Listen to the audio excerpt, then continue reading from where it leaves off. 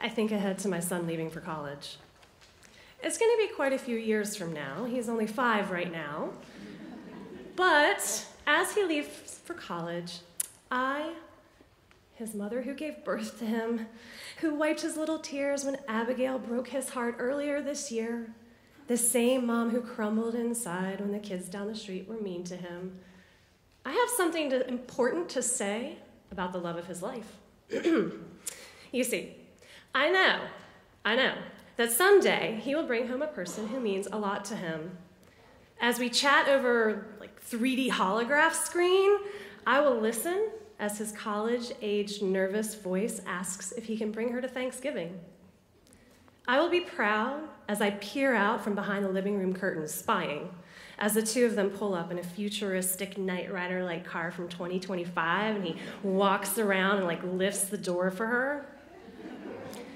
He will walk this new beauty into my house and announce in his posture, with his eyes and through his strong voice, that this is someone who matters. I will look at the two of them standing there in my foyer, and I will hate her. Oh yes, I know that as his mom, I should be saying that anyone who makes my son happy makes me happy too, and blah, blah, blah. But I want to be honest. I will hate this person who will enter my son's life, ready to take him even further from my nest. I know that I spent the first 18 years of my son's life trying to prepare him and force him out of my nest as soon as possible. I know I sat there with my plastic goblet of wine on Saturday nights watching HGTV and Travel Channel reruns, bemoaning how many adventurous things I would do and how beautiful my house would look if I didn't have kids. I read all kinds of books about how to raise independent, articulate, smart kids, and I applied them. I wanted my son to be able to exist without me for his success. Someday he will walk out of my house for good. When that happens, I want him to search carefully for the partner he decides will be his everything. This partner needs to be strong, confident, and stand with her shoulders straight. Her flight or fight reflexes must be tested, and her fight must win. Because this person must be able to fight for my son and endure my wrath. So we're all clear. It will be a silent, subtle, passive-aggressive kind of wrath, right?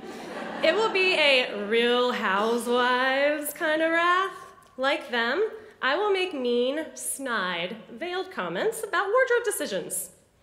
Like when I say to my son's girlfriend, "Wow, I didn't know they made skirts that length anymore. I thought the respectable women had phased out short skirts. I'm so behind the times."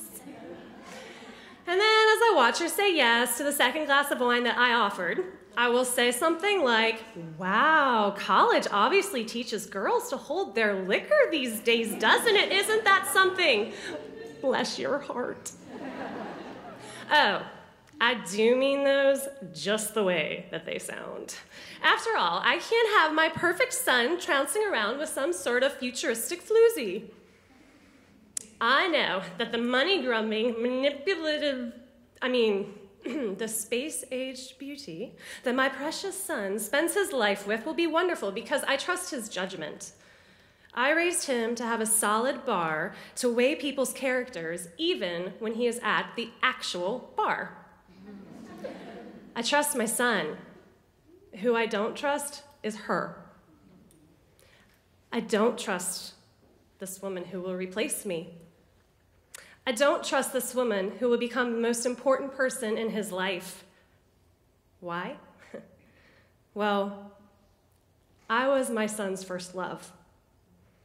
The other night, with his hot, snaggletooth 5-year-old breath, he told me he loved me so much he wanted to live with me forever.